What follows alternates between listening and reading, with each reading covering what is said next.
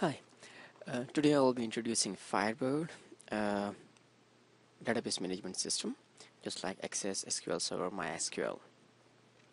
And we will be going to use FireBird with .NET and C# or VB.NET or any .NET compliant language.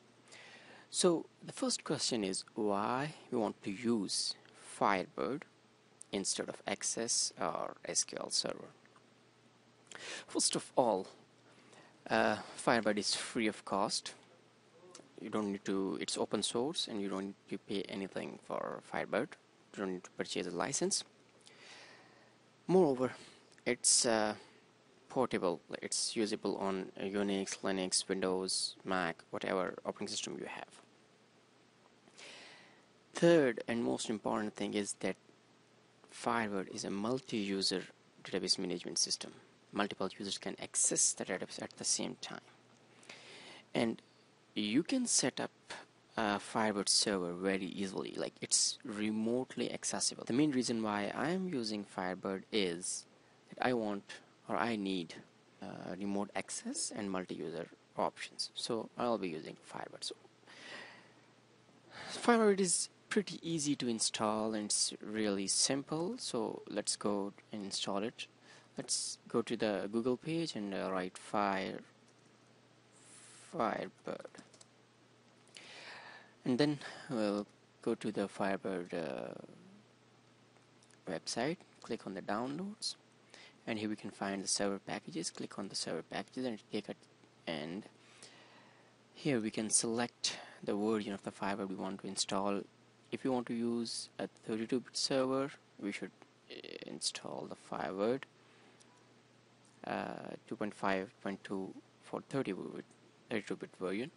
And if you want to use it for Windows 64-bit version, we can install 64-bit version. So whatever the operating system or the machine you have, you can choose the 32-bit version or 64-bit version as per your choice and as per your machine. So it's pretty easy, and it's a really small. It's only 6.58 MB. Just double click it, open. Wherever you have downloaded the FireBird, just double click it and it will start an installer. Just select the default options, choose the directory where you want to install it. Okay. Oh, here you can install a super server binary or a classic server binary or super server binary. So we'll just stick towards the default options. Just clicking it. So this server can be accessible remotely by only providing the IP of this machine, and it's pretty easy to connect. After a while you'll see this information. Click on next and start FireBird service now. When you click finish, the FireBird will start. Now, FireBird provides some the command-based controls. So instead of using command-based controls and writing commands, we can use some front-end administration tools. So one of a very good FireBird administration tool is Flame Robin. So if you click on the Flame Robin is the front-end database administration tool for the FireBird, and it's also free of cost. So click on the download and click on the download FireBird, the latest version from sourceforge.net, and it'll automatically automatically download it. Yes, here it goes. Click on the start download, and we are good to go with Flame Robin setup. It's just 1.74 MB, so it's pretty small. Just click on next, accept the agreement. Flame Robin, yes, install it and then launch the Flame Robin. So this is the Flame Robin. When just click on the local host, double click on the local host, and if you have previously installed Firebird or created some databases, they'll be shown, or if they are attached with Flame Robin.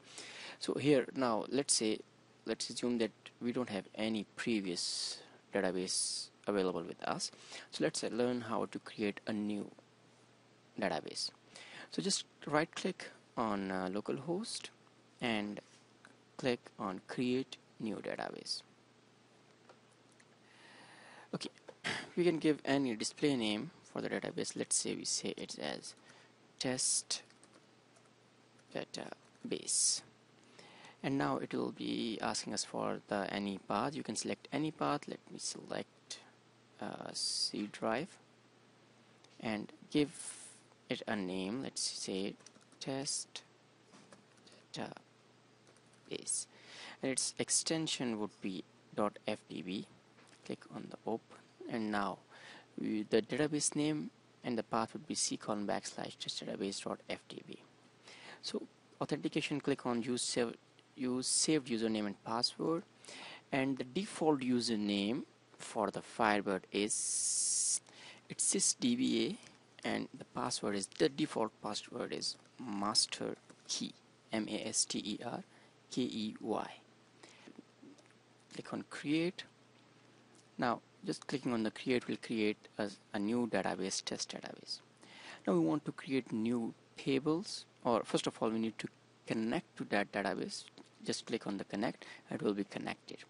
Now we want to create new table. There are already system tables, roles defined. You can define other roles as the database have, but we'll just be now considering to create how can we create new tables.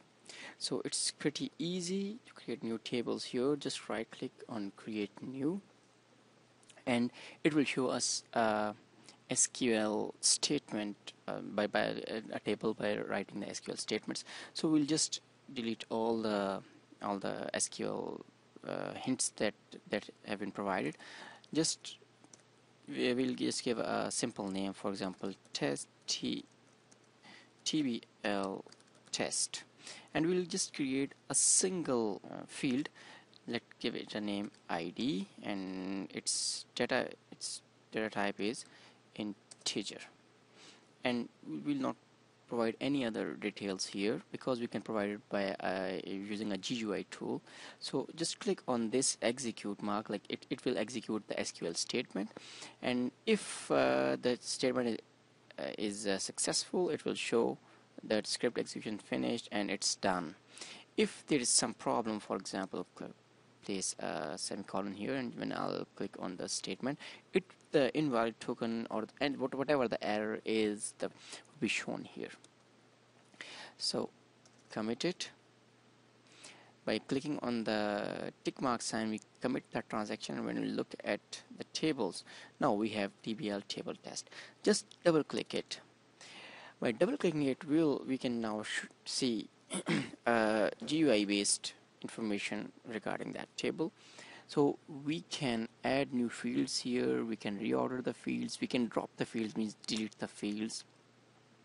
So if you want to edit the field, we can click on the field and we can do anything. For example, we want to make it as not null. Click on execute. It will ask us for enter value of existing field containing null, and if there is any field that contains null and there any value that is null for this specific field, what should be the alternate value? So let's give any value, like for example 1. Click OK, and then commit the change. Now you can see it has been changed, that the field is ID and the null field is not null. We can add another field. For example, you can say first name, and we can select any data type. We can select character or word character for first name. So we'll choose word character.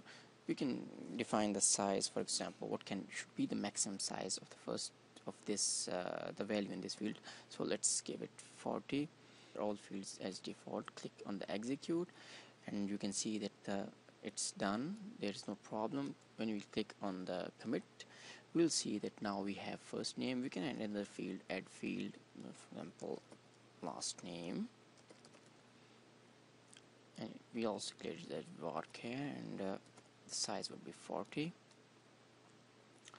Click on the commit and we can have it here. We can add another field, for example address, varchar, execute, and now you have seen that we can have multiple values. We can, oh, just a minute, I think I didn't.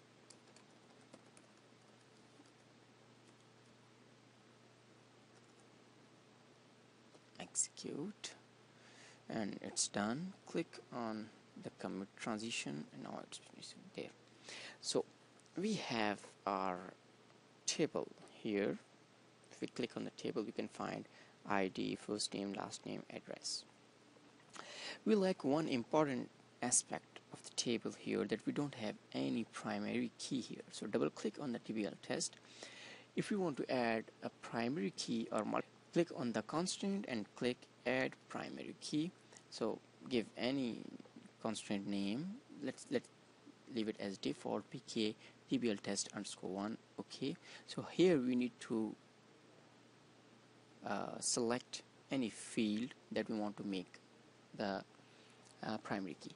For example, if we just for a simple demonstration, we click on the first name. Now there would be an error.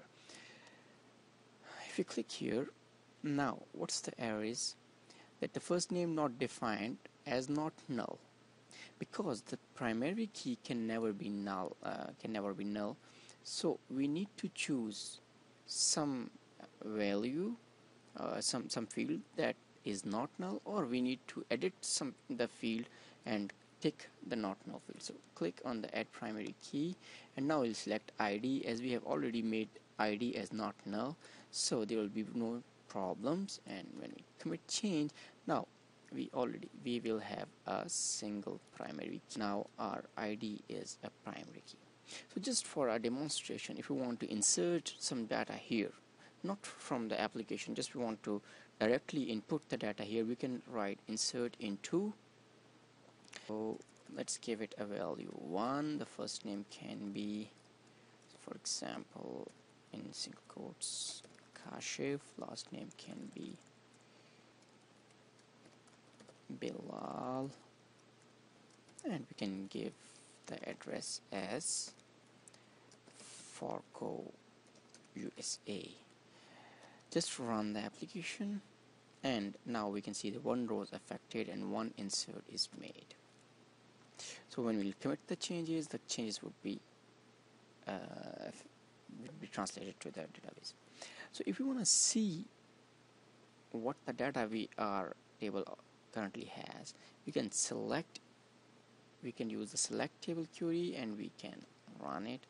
Or if we can also change, for example, you don't want to see the ID, so remove that and run it, and now we can just see first name, last name, and address field.